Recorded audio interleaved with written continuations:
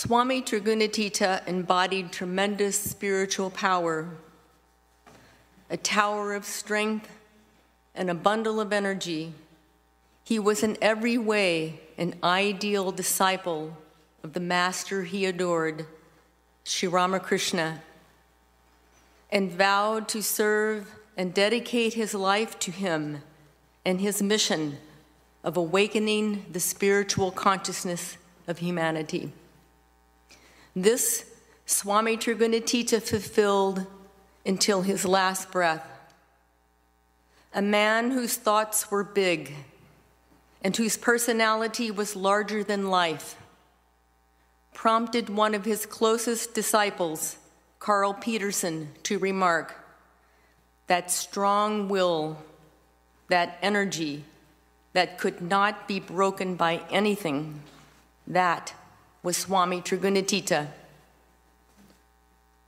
Our story begins on April 14th, 1900, when immediately following Swami Vivekananda's last public lecture in San Francisco, a handful of his devoted students urged him to form a society for the continued study of Vedanta.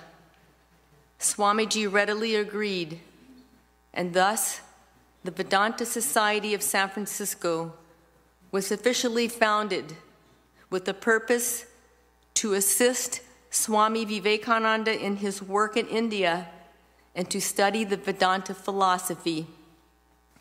And what a beginning it would turn out to be. From a small seed came such a large tree. Swamiji left California at the end of May 1900. Before leaving, he had requested a brother monk, Swami Tudayananda, to continue the work in California. Swami Tudayananda traveled from New York, arriving in San Francisco in July 1900, expressly to develop a tract of land for a retreat where serious students could learn to meditate under the guidance of the great Swami. The property would be christened by Swami Tudayananda Shanti Ashrama and would become a contemplative retreat of the San Francisco Vedanta Society. Some of the students were known to Swami Vivekananda. Some were to become Swami Tudayananda's disciples, while others would in time become deeply devoted to Swami Trigunatita. These early students, among whom were the Petersons, the Wahlbergs, the Frenches, and the Allens, formed the connecting thread, the foundation of what was to become the Vedanta Society of Northern California. In 1902, when Swami Tudayananda's health began to fail, Swami Vivekananda recalled him to India. Swamiji chose Swami Trigunatita to take his place. Swami Trigunatita was the third disciple of Sri Ramakrishna to come to San Francisco. The society was thrice blessed. The Swami arrived on January 2nd, 1903, a day ahead of time. While a coincidence, this was an indicator of the Swami's prompt and methodical manner that became one of his well-known traits. Sister Gargi portrayed a colorful picture of East meeting West at the dock in San Francisco. Wearing a bright Garawa robe and a tall, complexly wound turban, the young Swami, he was just 37, was met by soberly dressed members of the Vedanta Society. The men in dark suits, their shirt collars high and stiff. The women also soberly attired, except for hats festive with flowers, fruits, and feathers. Mr. Thomas Allen, devoted friend of Swami Vivekananda and later a disciple of Swami Trigunatita, noted that in the absence of a leader, the Vedanta class had dwindled. That was an understatement. The attendance was now 3. But these 3 were tenacious enough to keep the class alive. With his natural dynamism, Swami Trigunatita plunged into the work, earnestly fanning the smoldering embers of the fire that Swami Vivekananda and Swami Tudayananda had lit. His purpose of coming to the West was clear to him from the very beginning: to establish Swami Vivekananda's work of spreading the ancient universal philosophy of Vedanta, to combine the best of the East with the best of the West, to promote respect for and harmony among all religions, but foremost, to help people become spiritual, to become aware of their innate divinity. Naturally, he would meet with opposition. All pioneers do, but he never faltered. One of his disciples, Cara French, recalled, "With Swami, the purpose to do a thing was synonymous with the act, and the means to do were never lacking." Through his untiring efforts, Swami Trigunatita established the Vedanta Society, putting it on a firm and unshakable foundation. Initially, the Swami stayed in Dr. Milburn Logan's house on the northeast corner of Oak and Steiner Streets, just as had Swami Vivekananda and Swami Tudayananda. Though thoroughly renovated over the years, the original house associated with these 3 direct disciples of Sri Ramakrishna is still standing. There, the fledgling society began to take wing. Quickly, Swami Trigunatita energized and reorganized the society from the bottom up.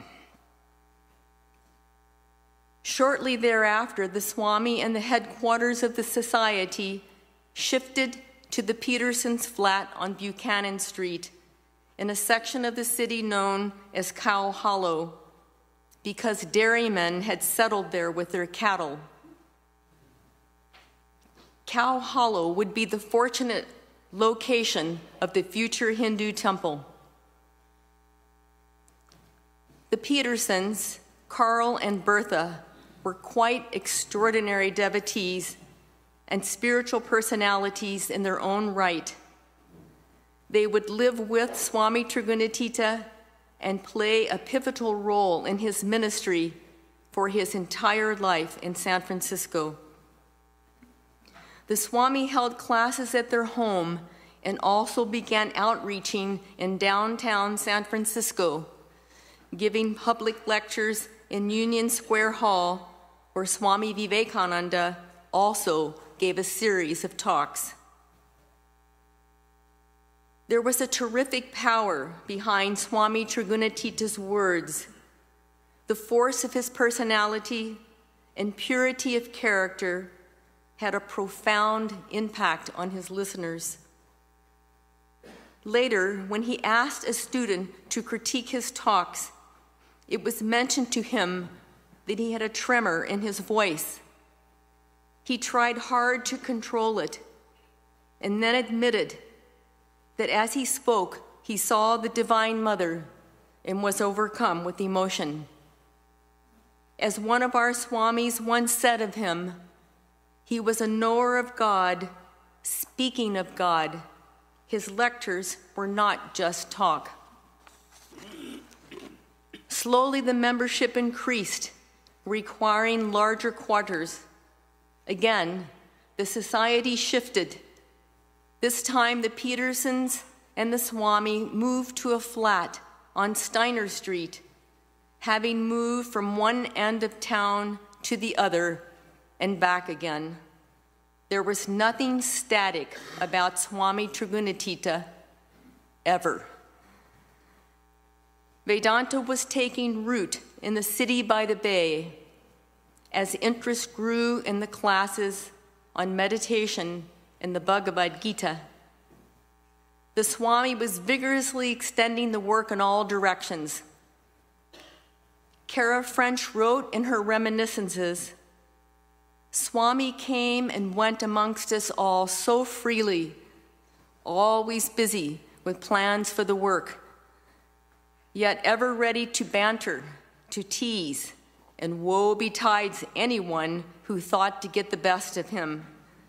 His flashing wit and swift repartee caught and silenced one, yet all in pure fun."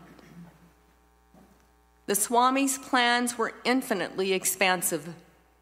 In the latter part of 1903, he now conceived of having a separate building, a temple for the Society's headquarters.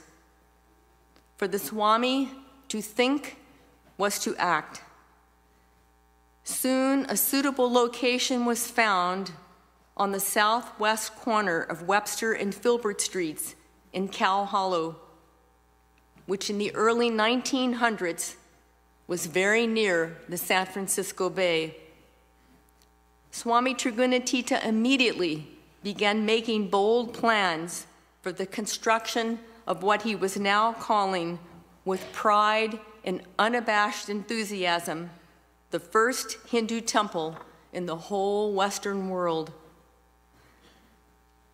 Mr. Joseph Leonard, the architect who built the temple, admitted that he had learned far more from the Swami about the temple's design and construction than the Swami had from him.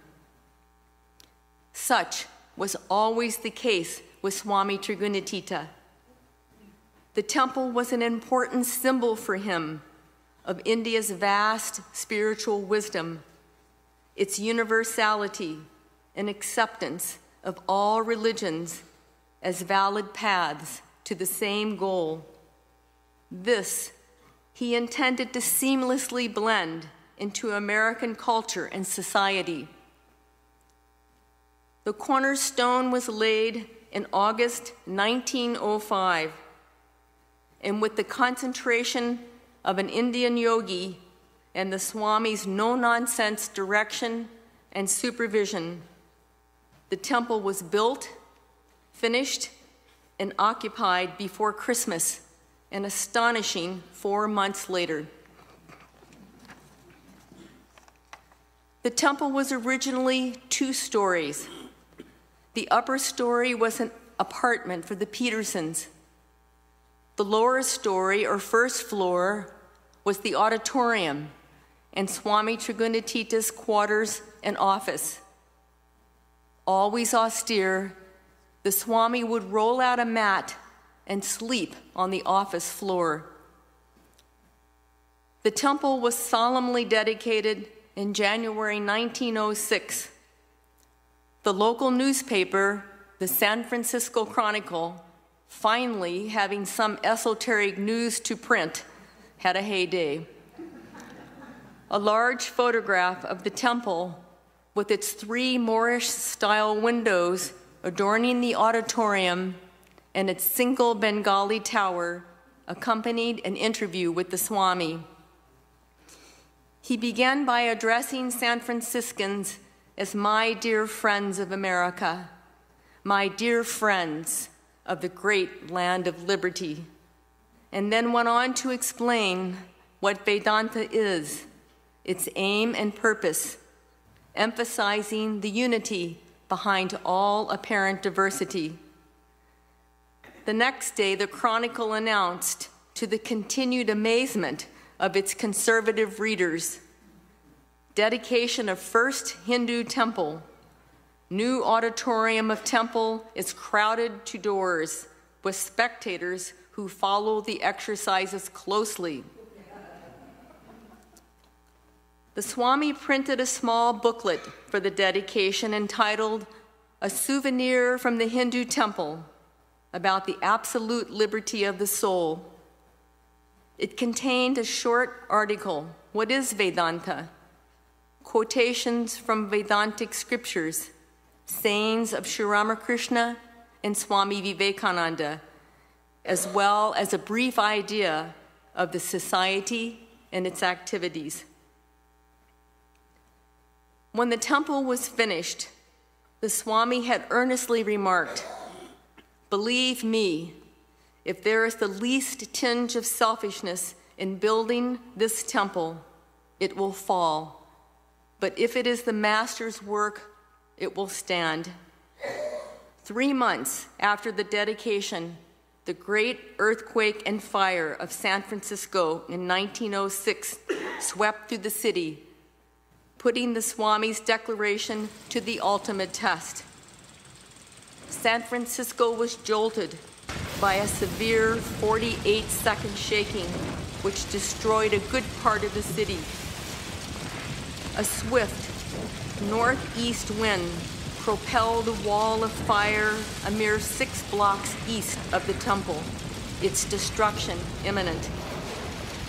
The minutes of the society described the agonizing suspense.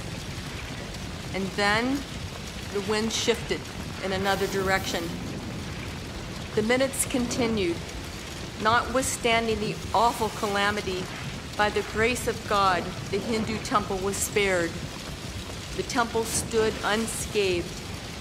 Swami Trigunatita wrote to a friend in India about the terrible devastation in the city, and then concluded, "But through Thakur's wonderful grace, no harm has been done to our temple or to ourselves."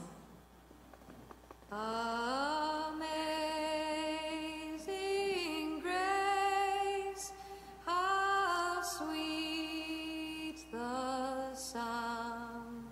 I once was lost, but now I'm found. Was blind, but now I see.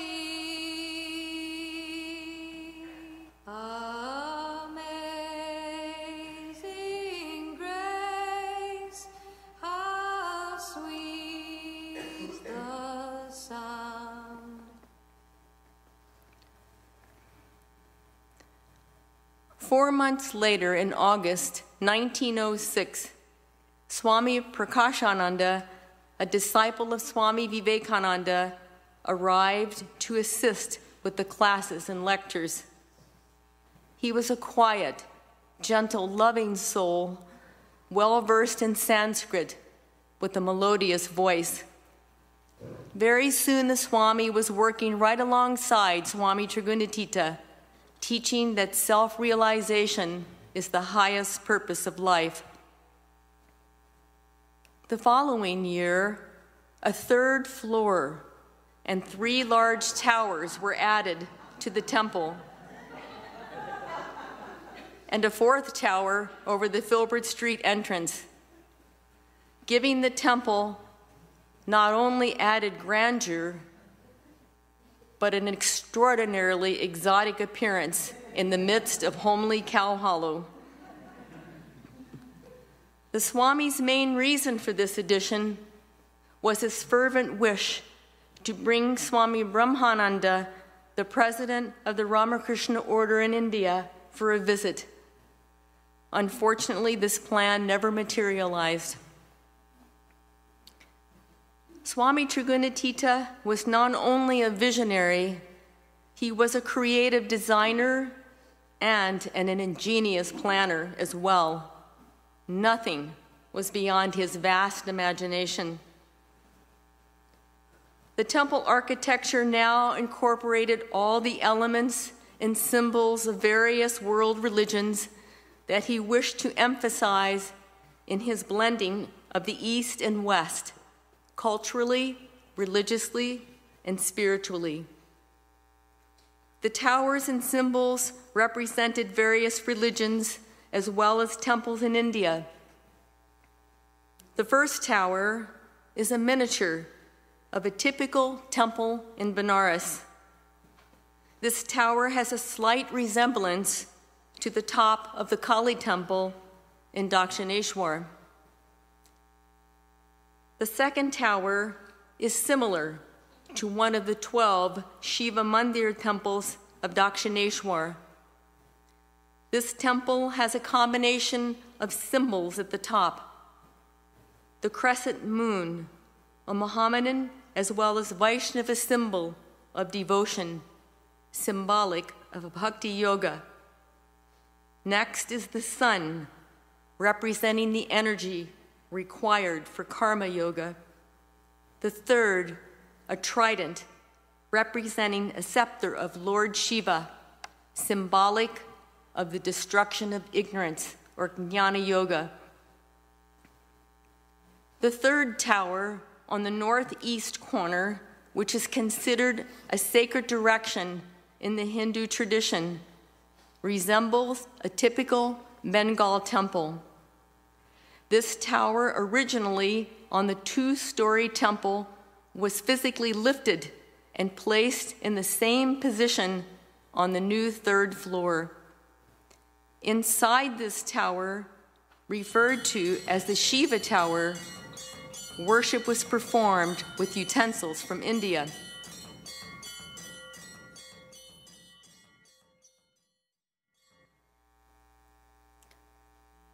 The fourth tower represents a European castle, symbolic of strength of character, endurance, and spiritual culture. The tower over the auditorium entrance on Filbert Street resembles a Christian bell tower,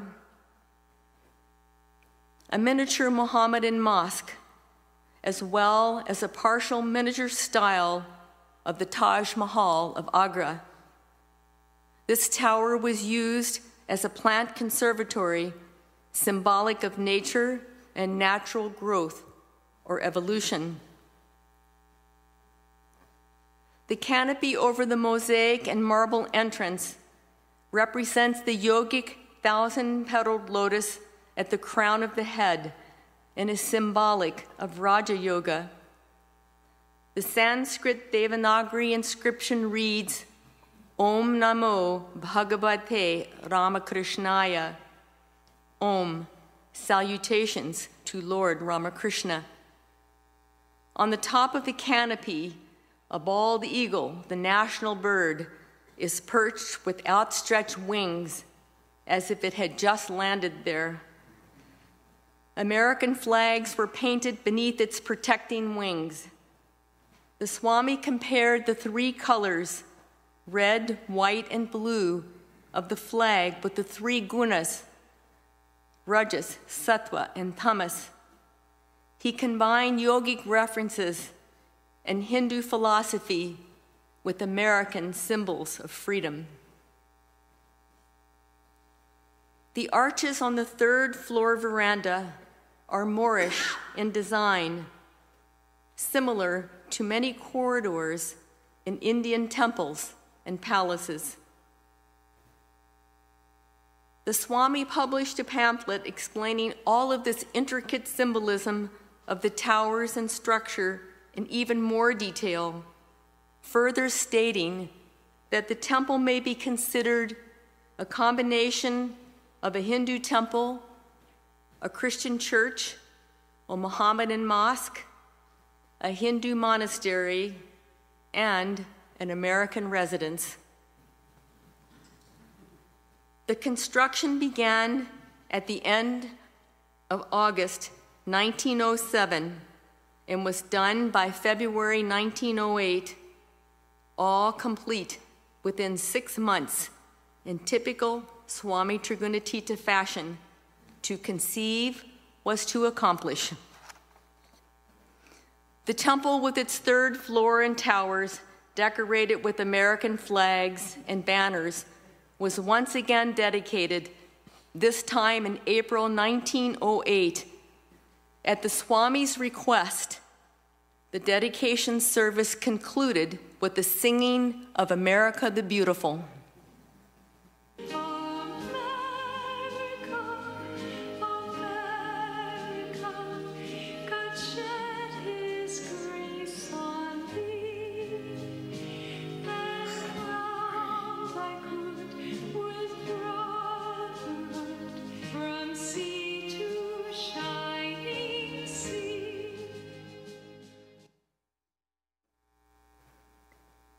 The same year, a painting of Jesus Christ, seated in yoga posture, was added to the auditorium. This unusual rendering of Jesus in the wilderness was conceived by Swami Trigunatita based on a Tibetan picture of Jesus that he had seen, and was painted by Theodosia Oliver, a Roman Catholic sympathetic to Vedanta. The painting was hung on the north wall between two of the Moorish-style windows.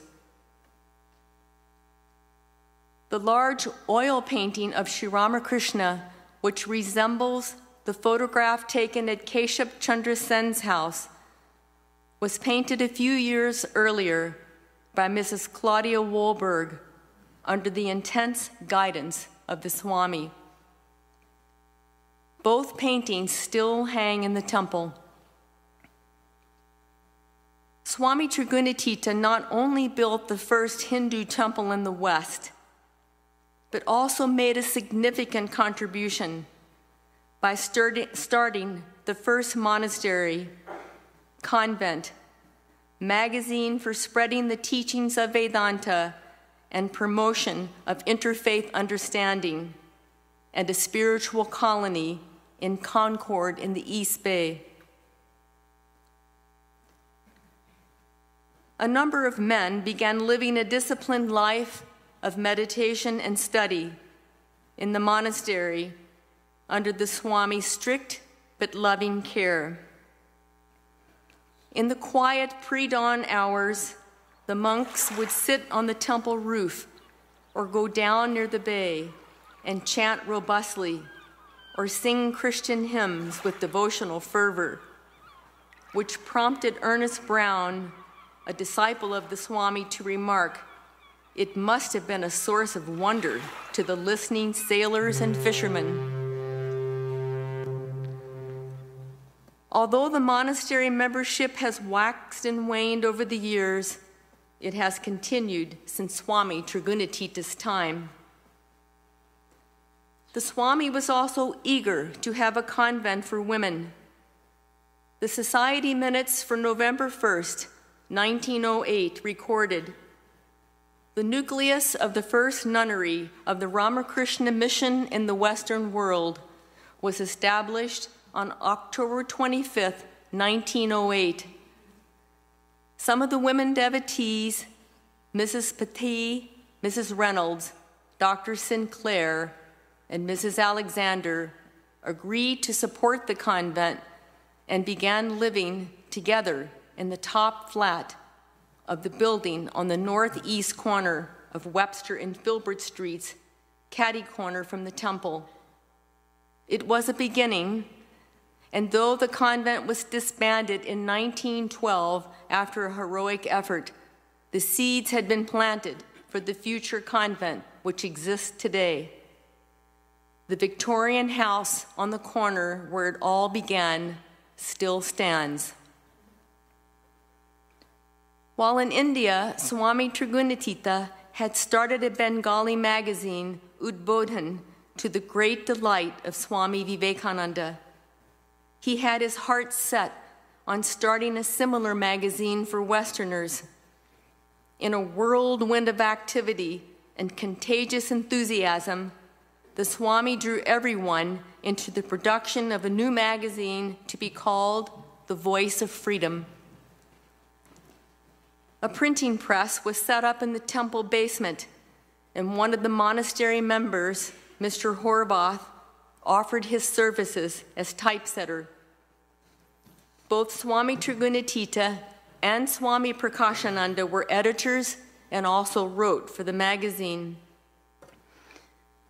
Swami Trigunatita was a pioneer in the interfaith movement with the firm belief, Ekam Sad Vipra Bahudha Vedanti. Truth is one. Sages call it by various names. The Voice of Freedom contained a wide variety of articles covering every major religion: Christianity, Buddhism, Hinduism, Islam, Judaism, and of course, Vedanta. And in addition, it included almost every thought current in vogue during the early 20th century. Such was the Swami's breadth of vision and wish to emphasize the unity underlying all religions. The temple also printed postcards of the exterior and interior of the temple, as well as of the painting of Sri Ramakrishna and prints of Jesus Christ. They also printed part 1 of the Gospel of Sri Ramakrishna, 6 lessons on Raja Yoga, and a number of booklets. Swami Trigunatita had genuine admiration for America and the ideals of a democratic, free society. As with everything, wherever he turned his mind, he was completely engaged. He wholeheartedly adapted himself to the West. He made many friends in the city, including the mayor and the fireman next door, who helped him with various jobs in the temple. On appropriate days, he would raise American flags from the towers and turrets in patriotic support. He would string the temple with lights and adorn it with red, white, and blue bunting. The Swami even flew flags from Mr. Wahlberg's motor car. In anticipation of the Panama Pacific Exposition to be held in 1915, he procured flags of all participating nations and installed a new system of electric lights, which, as one monastery member commented, made the temple look like a fairyland at night. The temple had become a landmark in San Francisco. In many ways, so had the Swami. Expanding beyond the precincts of the temple, Swami Trigunatita conceived of a Vedanta colony where Vedantins could retire from city life to intensify their spiritual practices. Again, his vision was transformed into action. Property was purchased in Concord in the East Bay, and the experiment was underway and may have blossomed, but was eventually ended and the property sold after the Swami's untimely death.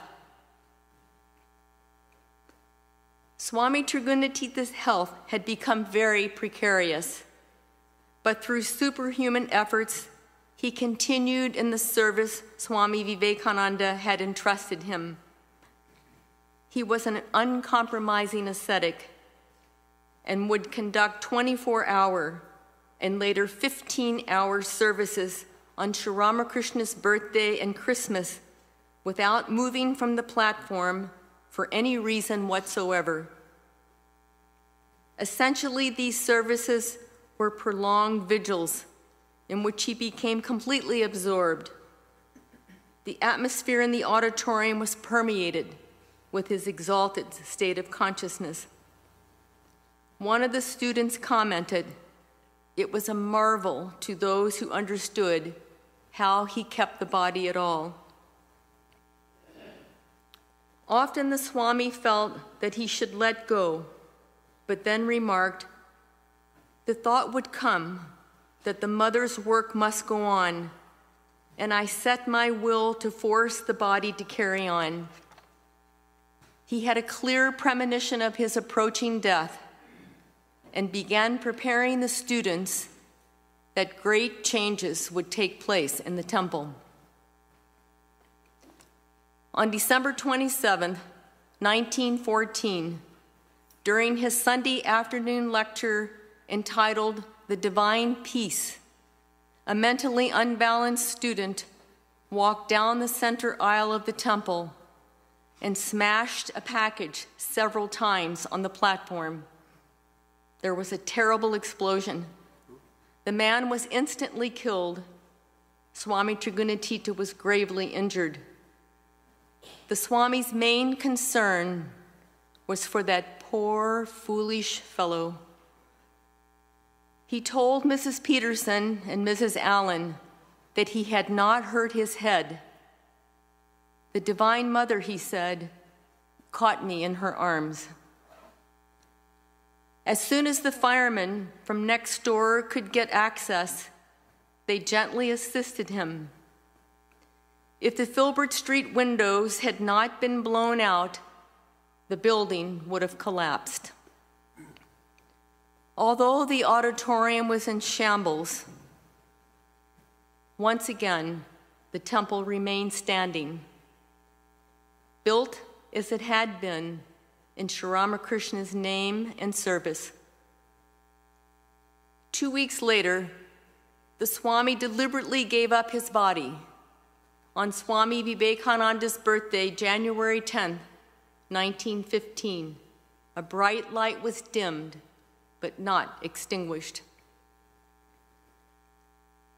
Mrs. Peterson, whom Swami Trigunatita had given the name Dhirananda, steady and firm as a rock, took charge, held the society together, oversaw the temple repairs. Soon the temple was reopened, with the students holding classes and giving lectures. Swami Trigunatita's legacy continued, with Swami Prakashananda in charge until 1927. From 1915 to 1931, a number of Swamis served at the temple as visiting lecturers, ministers, or assistants, including Swami Abhedananda, another direct monastic disciple of Sri Ramakrishna who was in the West for over 25 years, Swami Prabhavananda, Swami Dayananda, Swami Madhavananda,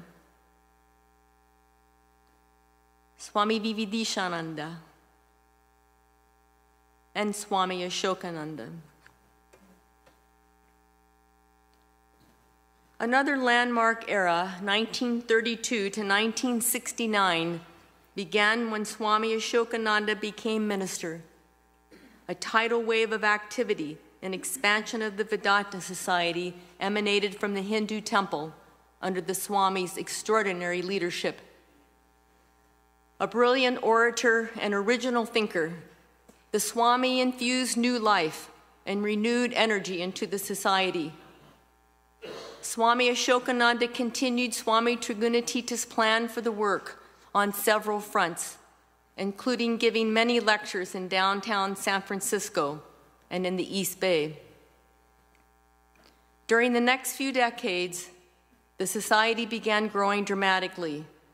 More dedicated men joined the monastery, some of whom later became sannyasins of the Ramakrishna order. Retreat property was purchased at Lake Tahoe and Olima.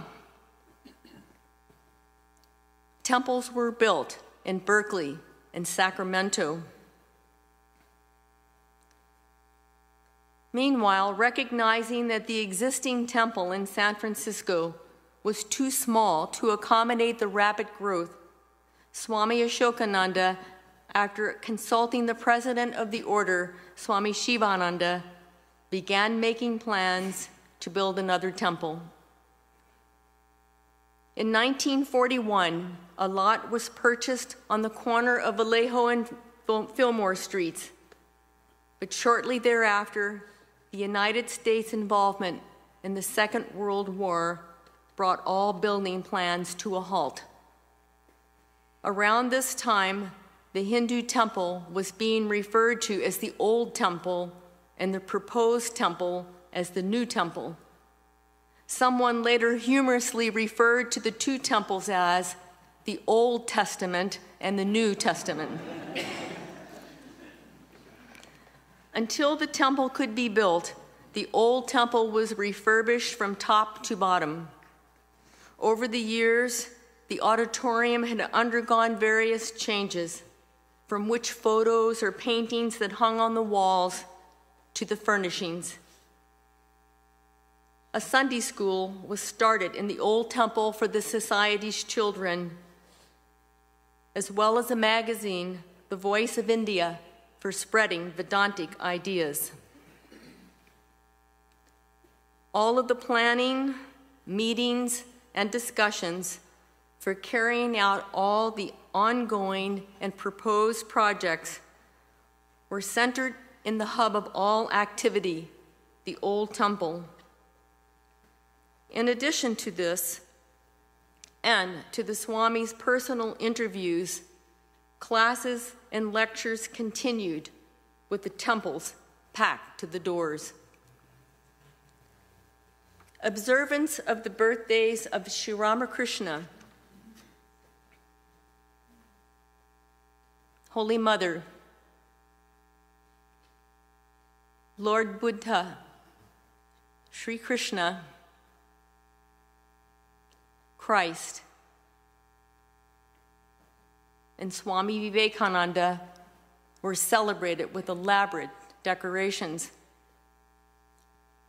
Many Swamis from various centers, including India, gave classes and lectures and stayed at the old temple over the years.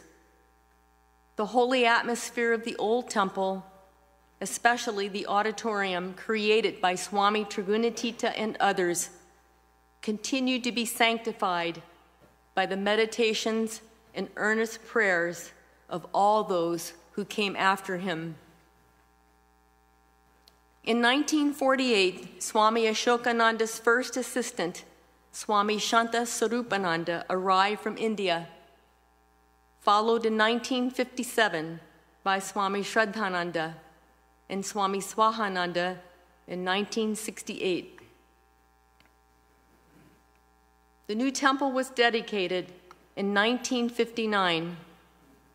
A few years later, Swami Ashokananda received permission from Belur Mutt to include the then unofficial convent under the umbrella of the Ramakrishna order.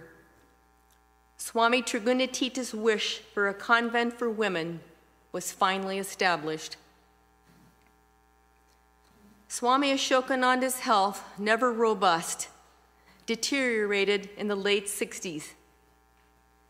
He made all preparations for his successor, Swami Prabodhananda, who would be the first minister of the society since Swami Trigunatita's time to live in a building other than the old temple.